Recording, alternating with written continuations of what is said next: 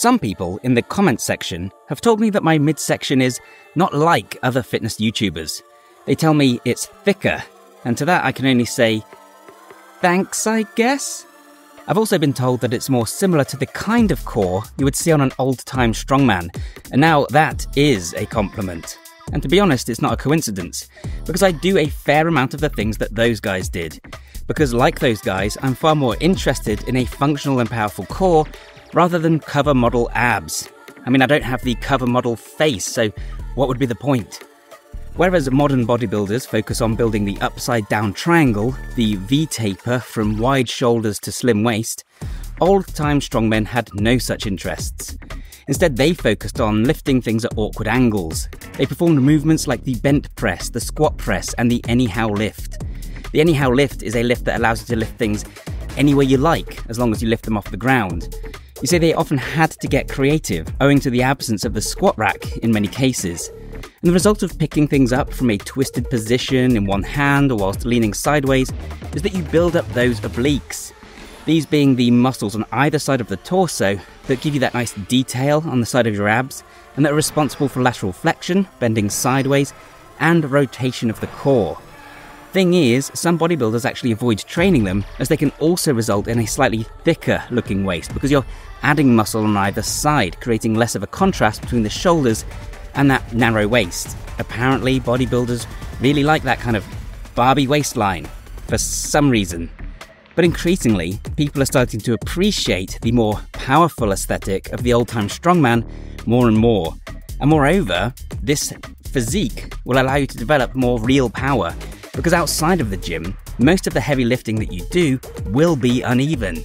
You might lift a child on one arm and then bend down sideways to pick up their toy when they drop it, or when they decide that they wanted Chase's car to come with them downstairs and not Marshall's car or Liberty's car as they previously told you. I do this literally all the time, and this exact movement is pretty close to the side press or the kettlebell windmill. These are exercises that strengthen and stretch the QL muscles, as well as building massive stability in the core and strengthening the obliques. So right away, if you want a thicker and more powerful old-time strongman-like core, you can consider adding these to your routine. Or maybe you're carrying luggage or some shopping, and one side is loaded more fully than the other. The result now is that you're stabilizing using your QL muscles, obliques, multifidus, to keep yourself from toppling over that direction. This most resembles something like a suitcase carry, where you're going to go for a long walk, carrying a kettlebell in just one hand. Again, there's a direct line between these awkward-looking lifts and the kinds of things we actually do in the real world. So again, if you want more functional strength, consider incorporating those sorts of movements. When you try and push a heavy object, it's unlikely you'll be lying down as you might do during a bench press. Instead, you'll probably be pushing from a standing position, digging your heels into the floor to ground yourself. And you might even push sideways with your shoulder, or try and rotate the body as you push. This resembles a cable press, a wood chopper, or a pile-off press. And speaking of chopping wood, that also requires a huge amount of rotation, generated by the obliques, serratus muscles, rhomboids, and hips. The same thing goes for hitting a baseball, swinging a golf club, throwing a ball, throwing a punch, or delivering a powerful roundhouse kick. More reasons to train rotation, to train the cable wood chop, to practice hitting the heavy bag, or to try one of my favourites, the bodyweight kick through. Now that will give you some snappy rotational power.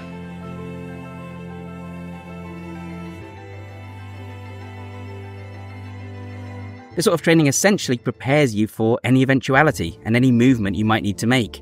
In the same way, it's important to protect yourself from the unexpected online. And that's where today's sponsor, NordVPN, comes in. Got ya? NordVPN is a virtual private network, which is a tool you can use to protect your internet browsing. It works by letting you connect to a server located elsewhere, hiding your IP address and browsing activity from any ne'er-do-wells. One example of how this might protect your data is against a man-in-the-middle attack. This is an attack that can occur when you connect to a public Wi-Fi, like a coffee shop. If someone nefarious happens to be connected to the same network, they can potentially listen in on your traffic. And then the world might know that you spend way too much time browsing the Bluey subreddit. NordVPN can also be used to access region-locked content by tricking streaming services into thinking you're browsing from those locations. You can also use this to access time-limited services before the timer's up by switching to a different server.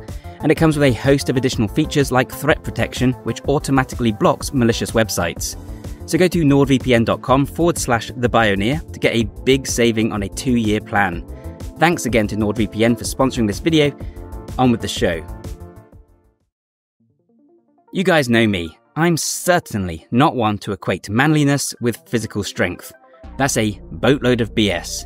But I really can't understand those that train to be stronger than their peers and then avoid all these functional movements because they are afraid their waist will get a bit wider. Have I missed something here? As you can see, there's a direct benefit to doing this type of training.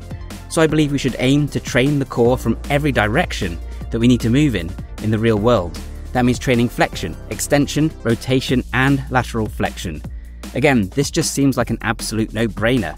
Ignoring rotation makes no more sense than skipping leg day or ignoring all pulling movements. Likewise, I believe we should be training all the different energy systems and expressions of strength, training at different speeds. Because delivering a roundhouse kick is a completely different expression of power and strength than carrying a heavy object on one side, or preventing someone from pushing you over. One is anti-resistance, one is strength, endurance, and one is explosive power. We haven't even looked at max strength here. We need movements that train all these different speeds. So for example, you could do the kick-throughs or the heavy bags to develop some explosive rotational power. Or how about rotational red ball slams or Bulgarian bag spinning? You could then do some one-armed push-ups in order to gain anti-rotation. This is core stability, preventing your body from twisting down to the ground on the unsupported side. And you could train with cables to develop pure rotational strength. You could train crunch to get that flexion of the core, but then use dragon flag or ab wheel rollouts or the lane push-ups to train anti-extension, keeping the torso rigid. Now, of course, not all these angles and speeds are made equally, and you don't necessarily need all of them. There aren't that many explosive lateral flexion movements. I mean, you've got cartwheels, and I do like cartwheels, but most people aren't going to need them that badly. And that's okay, because there aren't that many in the real world either. Here you might focus on stability with side plank, side press, and the suitcase carries, and that would probably be more than enough. It's certainly more than most people are going to be doing. But the takeaway is that if you train your core from multiple angles and with multiple intensities, then you will develop a tree trunk thick core that is genuinely powerful, and you'll look like an old-time strongman. If you like this approach to training from multiple angles and at multiple speeds to get a comprehensive strength and performance profile, then you might like my ebook and training program, Super Functional Training 2.0. That program includes exercises that cover all the major movement patterns and even things like grip strength and toe strength. It comes with a full program that's adaptable to any ability level and any equipment, over 2 hours of instructional videos, and an 80+ page ebook that delves deep into the science of human performance. If that sounds cool, you can find a link in the description down below. Either way, thank you so much for watching this one, guys, and bye for now.